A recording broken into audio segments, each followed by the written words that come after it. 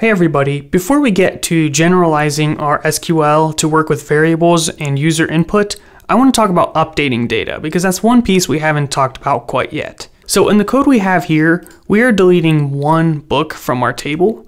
And to show you guys this, is what we showed in the previous episode.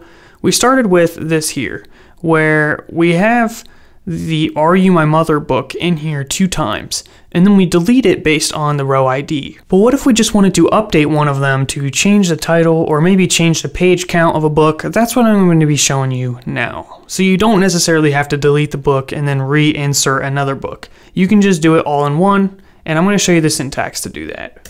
So you would say update books set, and we'll go with title.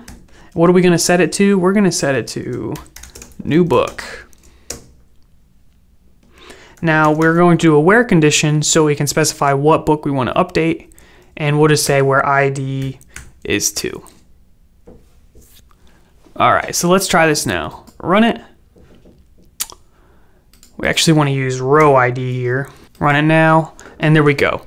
So we started with Are You My Mother, and then Are You My Mother again, and now it's Are You My Mother and new book. So that is how you would change data in a table. Now the next logical thing would be to generalize this a little bit so we're not hard coding an ID like so.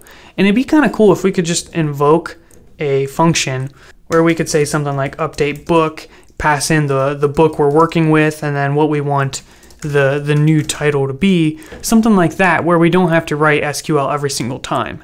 And this concept is known as an SDK, and we're going to be building that in the next section of videos, and that's going to be a whole lot better because we're going to avoid any hard-coded values. We're also going to be very careful of any security issues, so stay tuned for that, and I promise that's what we're going to talk about next, hopefully. So be sure to subscribe, and I'll see you there.